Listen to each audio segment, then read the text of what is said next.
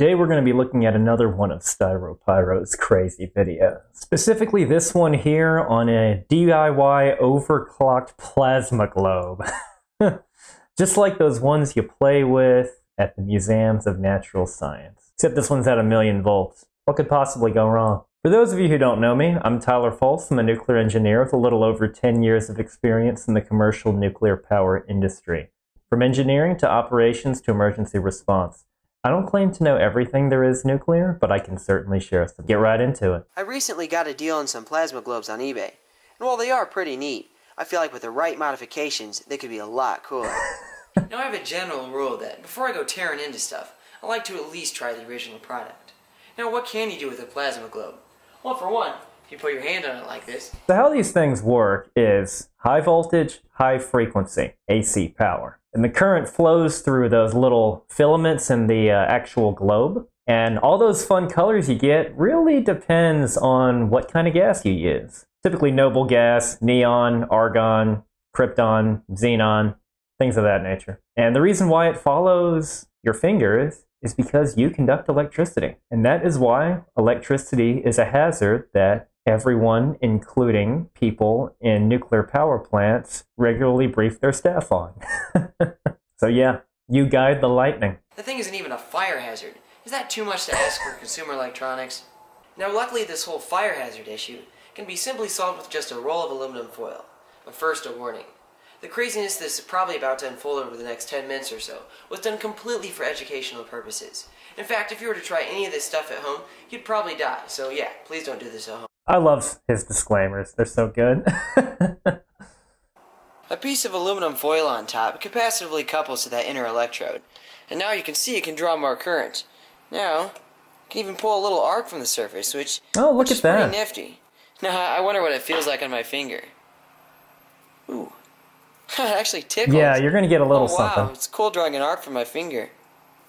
Alright, now it's time for more... All that charge stored on that aluminum. The foil touches me and can complete the circuit through ground. So, see if it lights the match. There's a rule about human grounding devices. The rule is don't. It's arcing. This is so small, though. It's, yeah. He'll be fine. Not quite lighting yet. One eternity later. Yes, there it goes. Cool. Sweet. That was actually pretty cool. Alright, now I'm bored. Plasma globe, and what can I say? I'm not impressed with this driver. I feel like Nikola Tesla, who actually invented the plasma globe, would be rolling in his grave if he saw this driver. Like he was doing this stuff over 100 years ago, and his stuff was way better than this puny little thing. If you go on Google and look up how to make a high voltage circuit, this is literally going to be one of the first results. It's like child's play in the realm of high voltage electronics. But regardless, this thing works by using this 555 timer here to generate a square wave signal to this power transistor. And then this feeds into this flyback transformer where the rapidly changing current causes a relatively high voltage to be produced. Sounds straightforward enough. It's fed through this long lead here into the plasma globe. So how do we make this thing stronger? Well, the dumb way would be to just feed higher voltage into the thing, but that's probably just going to blow the timer before anything interesting happens. So I guess the next best option is to feed a higher voltage into just that transistor itself. Or even better, use this transistor as an amplifier to feed an even bigger transistor and then dump even higher voltage into that. There you go. I was wondering what the voltage rating for that for that device is. So let's dive right into this, because what could possibly go wrong? So let's start feeding a little bit of voltage there. And, oh, it's way over. What's going on there? So apparently, due to my sloppy wiring, I ended up frying this little power transistor. Yeah. But it's not like it really mattered in the first place. So now I just have the output of the 555 directly driving the gate of that MOSFET. So let's give this another go. Oh, sweet. Oh, something broke. Did it really fry that easily? No. It's trying to go. Oh, there it goes. There it goes. Oh, well look at that. I love when that happens. Not sure what he cranked the voltage up to, but... Not even the slightest glow? So that's how it's going to be, is it? Dude. Okay, I did not see that coming. Just smash it, yeah. Alright, screw this. I'm breaking out my Here we massively go. overdriven car ignition coils. Because if this doesn't do it, I don't know what will. Whoa. Alright, let's give this thing a try. Microwaves are full of parts that are useful for the electronics hobbyists, and can be sourced for cheap or even sometimes free. So let's tear this thing down. Now I should point out that nobody without extensive electronics experience should ever go poking around in a microwave. Get with the microwaves. It's like his thing. Reason being, you touch the output of this while it's live, you're dead. Yeah. You touch this without discharging it first, you're dead. You break this and inhale the dust, and before long borreliosis comes creeping in, slowly suffocating you and sucking every bit of life out of you, until finally you're dead. I love the hazard briefing here.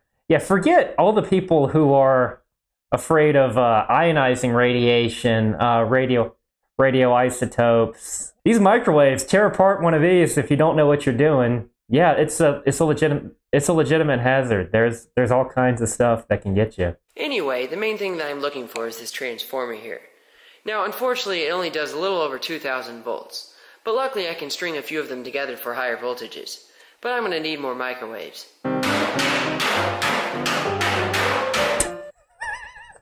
I know this is just for being silly, but the backwards hammering and him throwing everything around. Gotta love Styropyro.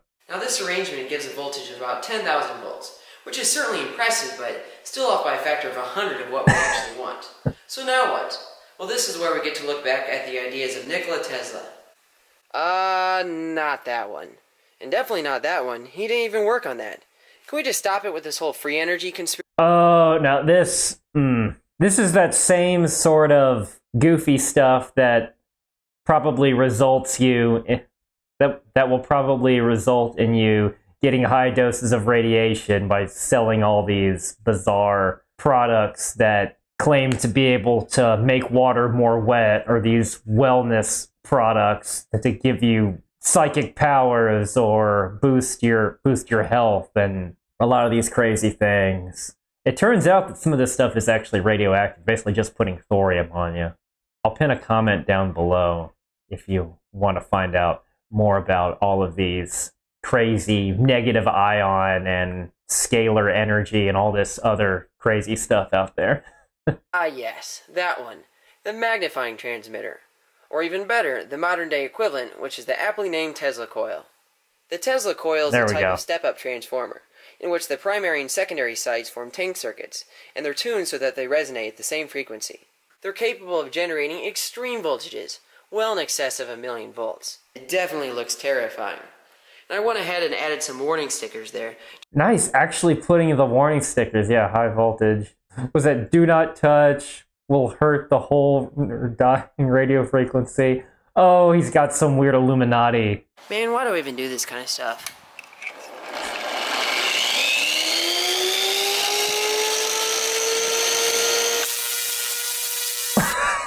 That is so crazy. So it's time to actually test this thing out with a plasma globe attached. And I added this nail here as a breakout point. That way I can feed the output of the coil directly into the globe.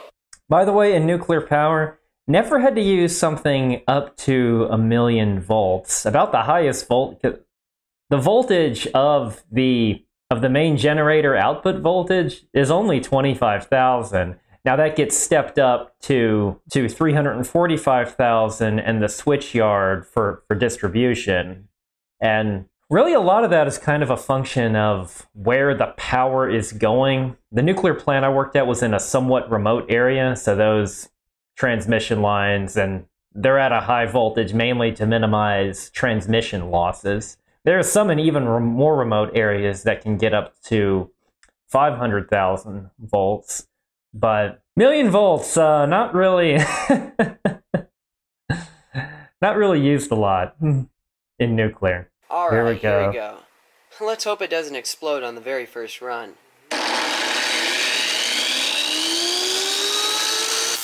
Whoa! Look at that.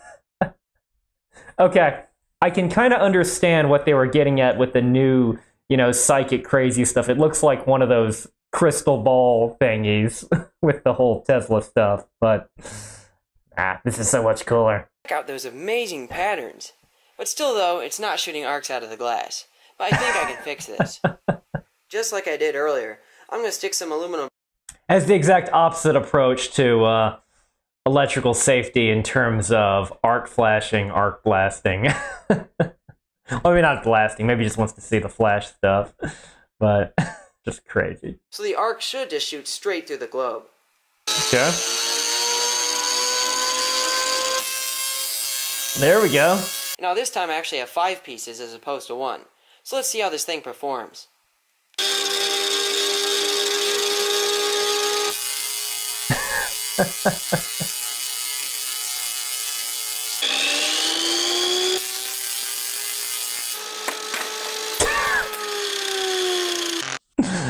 Who didn't see that one coming? You'd think after all the time I just spent building this new driver, I would have remembered to actually attach the plasma globe to the thing.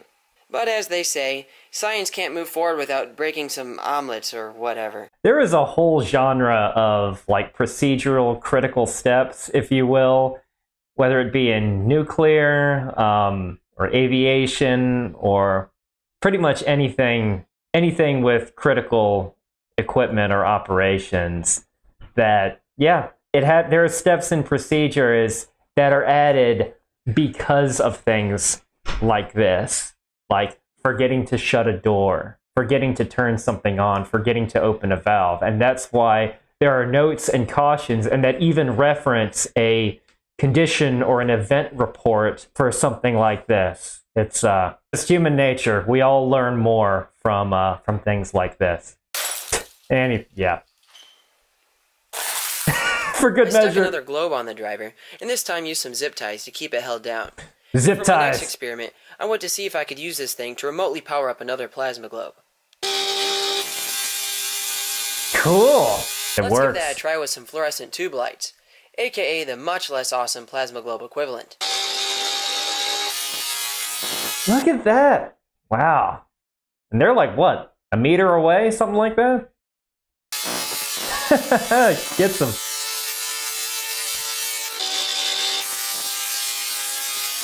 That is so cool to watch. Well, let's test it with some very special balloons. Balloon.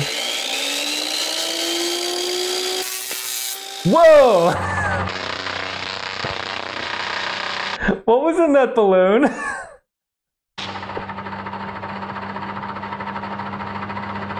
Amazingly, for all the experiments you just saw, I was only running the power supply at half the power I built it for. Wow. But even so, the voltage it generates is so high that it arcs back to itself. The applications of plasma from things like nuclear fusion to fun little toys to this one, somewhere in between. No, you can't create nuclear fusion using these sort of stuff. This will get you some high voltage, which will result in high temperature, but you need pressurized environment and a significant confinement time. That was too spastic of a device for something like that. But yeah, it's cool seeing those, and I enjoyed playing with those little things when I was a kid. Wouldn't want to put my finger on this one though.